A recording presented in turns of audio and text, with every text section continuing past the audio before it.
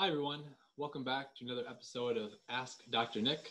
My name is Dr. Nick Schmidlkoffer, and I work for the Neurologic Wellness Institute here in downtown Chicago. And today's question is, how can creatine help my brain function?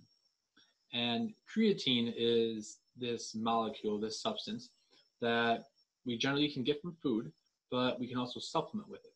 And most times when you think of creatine, you think about high school football players or college football players, athletes that are trying to get bigger. They're trying to bulk up.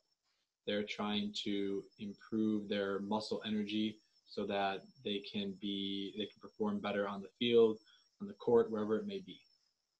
But to be honest, creatine is also used highly in the brain.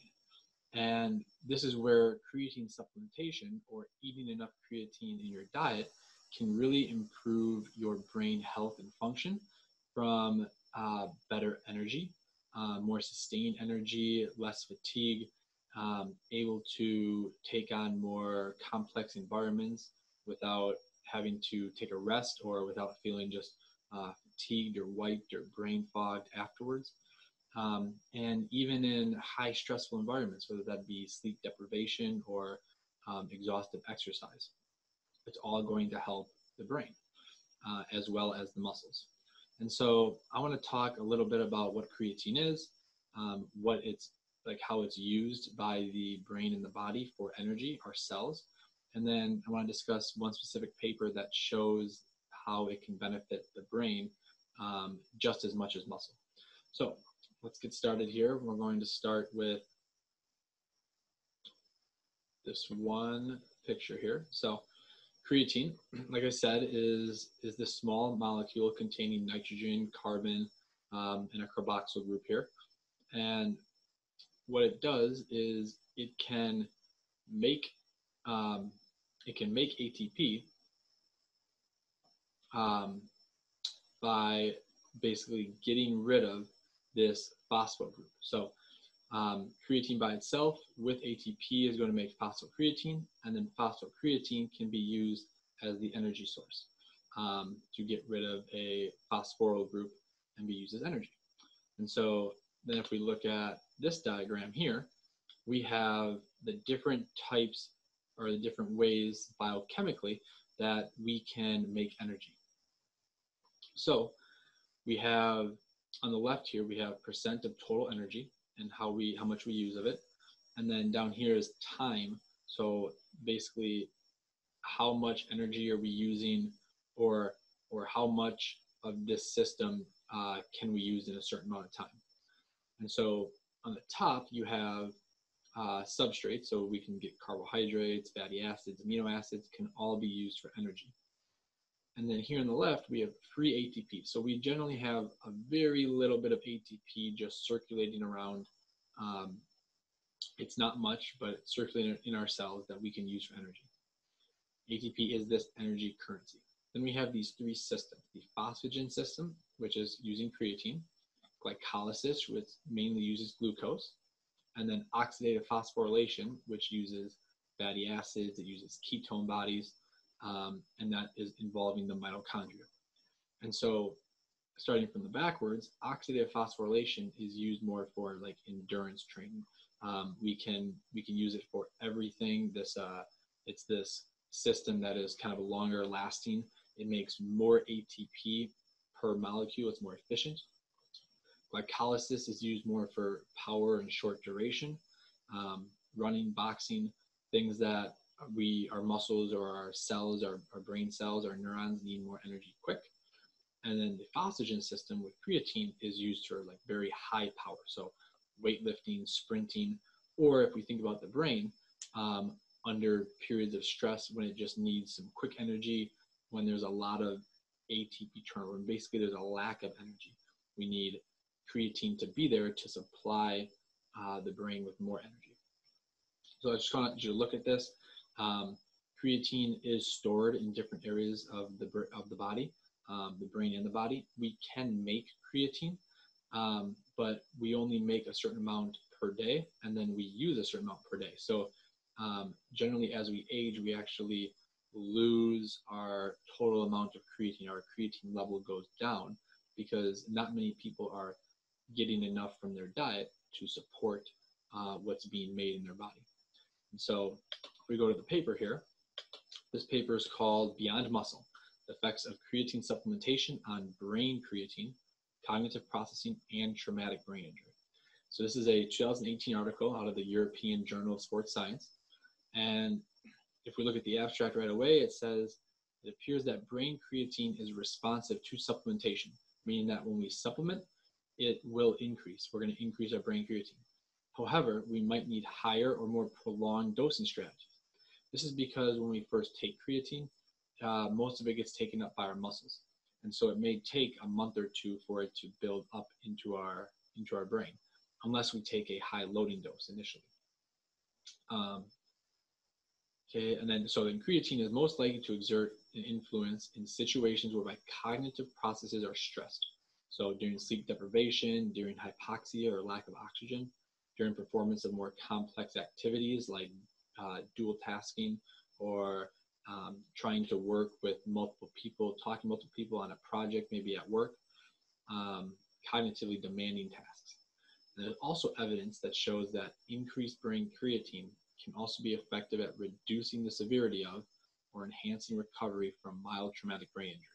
This is really important because mild traumatic brain injury can be caused by a stroke, a surgery, or just a concussion. And we know that there are a lot of cognitive factors, whether that be just like slight mild cognitive impairment, concentration difficulties, focus difficulties that happen after TBI.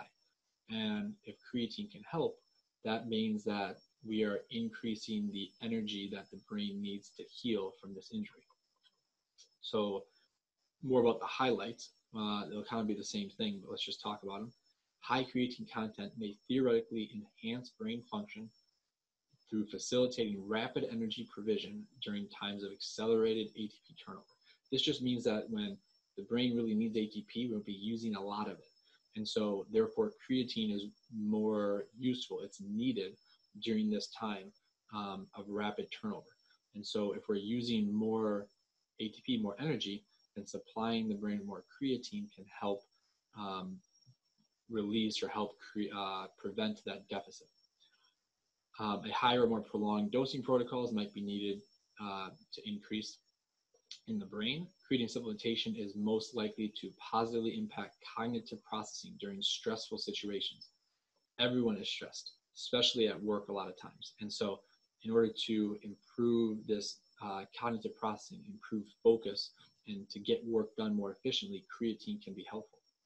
And then preventative creatine supplementation can protect brain function in the event of acute stressors. So like sleep deprivation, acute hypoxia, we talk about exhaustive exercise, or, heck, if you're a football player or a hockey player or a wrestler and may be at higher risk for concussion, a soccer player, this may be something to supplement with to help prevent the devastating effect of traumatic concussion or TBI,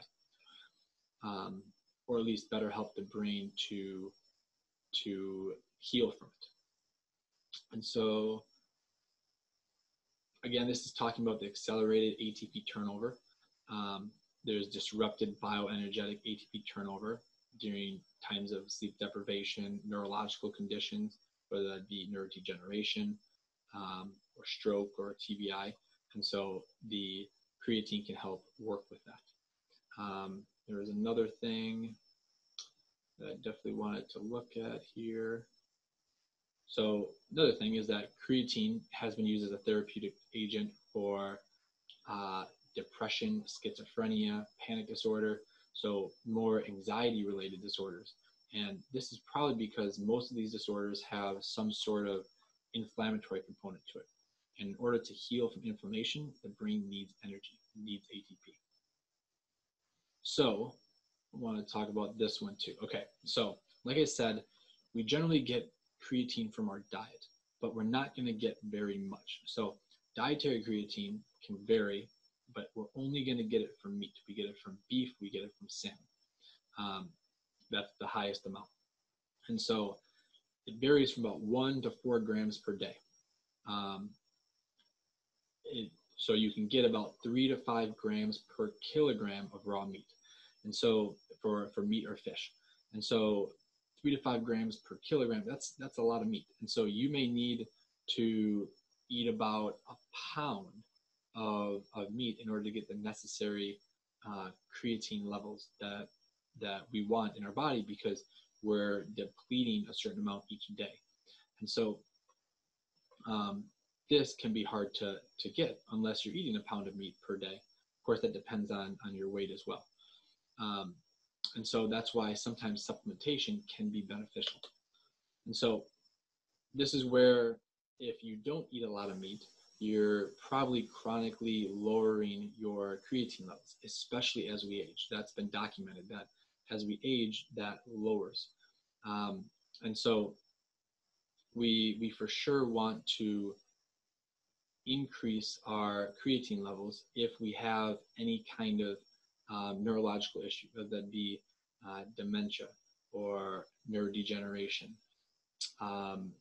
recovering from TBI, concentration issues, fatigue, brain fog.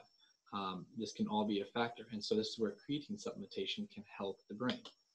I did forget about one other thing here, so let's do that. There was one other graphic I wanted to look at here. And so this, they're just showing at preventative creatine supplementation versus therapeutic. And so if we have this creatine pool and we give more of it, we give more creatine, we have this reserve. Now we have acute stressors like a car accident or acute stress at work where we're getting sleep deprived. We just had a new child and now we're not getting much sleep. And so this then acute stressor causes this decrease in creatine, but we still have sufficient amounts. So that's a preventative way. Or therapeutic creatine supplementation may be in old age. We have neurodegeneration. We're not getting enough, or we don't have enough creatine to support our energy functions. And so we're insufficient. So we supplement it to get it back up to sufficient levels. So these are the two possibilities, the two ways that we can use creatine in our lives. So I know this is a quick one. I really just wanted to talk about creatine and why it can be beneficial for brain health and cognitively and many other factors. And so if you have any questions or concerns, comments, please leave them below. I'd love to hear them. I would love to hear other suggestions as well for future topics. Thank you for listening today. And if you have any questions, please let me know. Stay healthy.